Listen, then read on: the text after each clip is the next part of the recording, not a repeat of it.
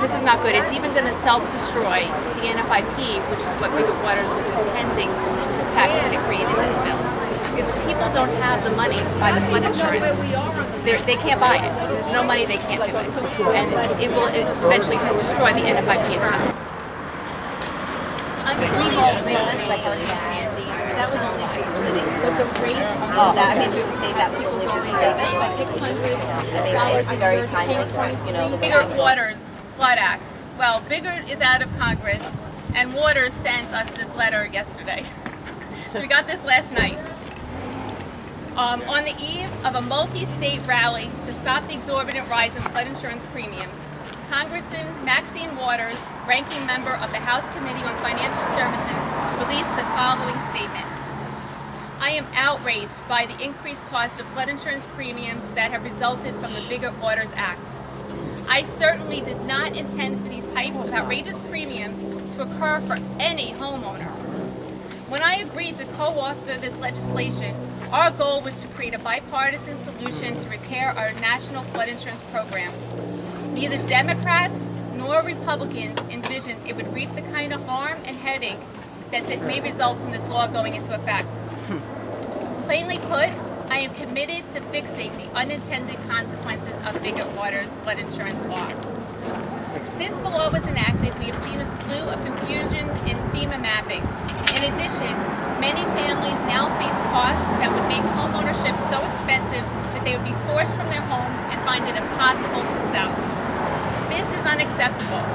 Not only does it undermine families, neighborhoods, and the pursuit of the American dream, it would be devastating to our fragile economic recovery. Increased costs of this magnitude might kick off a similar cycle of stagnant home sales and depressed home values that was one of the leading drivers of the recent recession. As a result, I am working tirelessly with my colleagues in Congress and FEMA to fix the problem. What about helping American people who are struggling just to stay on top of their bills? They're not struggling, what do they care? And, you know, this is why I didn't get, I got a fixed rate mortgage. We don't like huge surprises of thousands of dollars a year. Most homeowners can't handle that. And that's why the grandfathering is so crucial that, if nothing else, we got to get the grandfathering put back in for communities. Bigger Waters will, in fact, impact all 50 states, not just coastal communities. Myth. Bigger Waters only increases flood insurance premiums by 25% a year. Fact.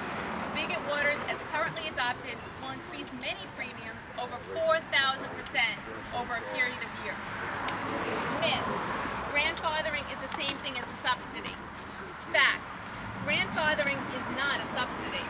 Homeowners who built their homes at or above base flood elevation required by FEMA at the time of construction are paying the actuary rate from that time.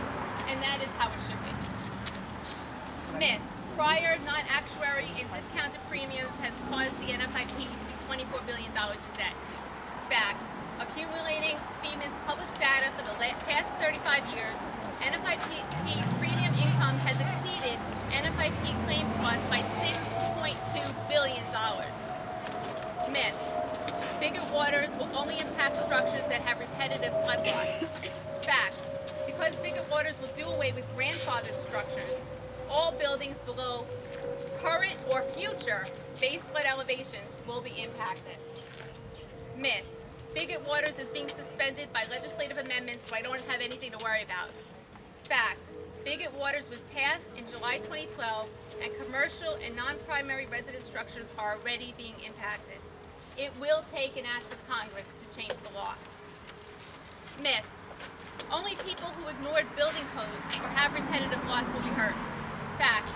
Individuals who have followed the law, maintained insurance, and never flooded will be hurt. Myth. Only rich people will be hurt. These are vacation homes. Yeah. Fact. Working class people, as you see here, will be hurt, and these are primary residences and businesses. Myth. A phase-in of higher rates makes loss of grandfathering manageable. Fact. When insurance goes from $600 to $29,000 a year, a 20% per year increase is $5,700, that phase-in is still unaffordable. Nearly all 50 states have had flood disasters. People outside of high-risk areas receive 1/3 of all disaster assistance for flooding.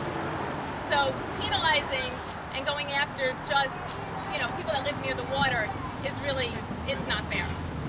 Shane, yeah, if you come, well, call me. Yeah,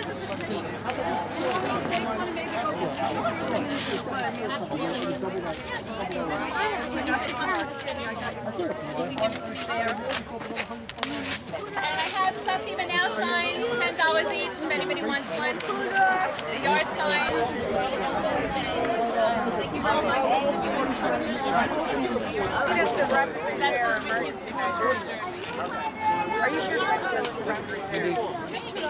Came into my house. Yeah, fill that out. I gotta get it. I don't know. I don't know. Nobody knows. So you can always leave that one blank if you don't know. I went.